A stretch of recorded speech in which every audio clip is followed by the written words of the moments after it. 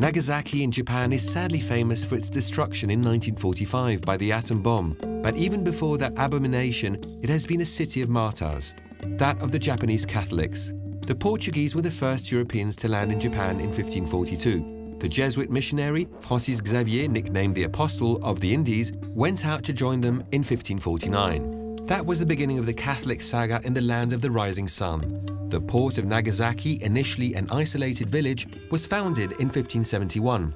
A Portuguese trading post, the town prospered and Catholicism spread. But in 1597, repression descended on 26 believers who were crucified. In 1614, Christianity was outlawed and all the missionaries were deported. In 1622, 23 Christians were burned and 22 decapitated. Christians continued to practice their cult in secret. In 1873, Japan became liberal. Christians came out from hiding and baptized the Cathedral of Sainte Marie du Récamier on the very spot of their former martyrdom.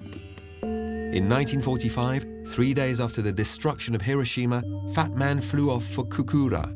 But the town was covered by clouds that day, so the bomber dropped Fat Man on the closest industrial center, Nagasaki. The bomb exploded right above Urakami Cathedral during Mass.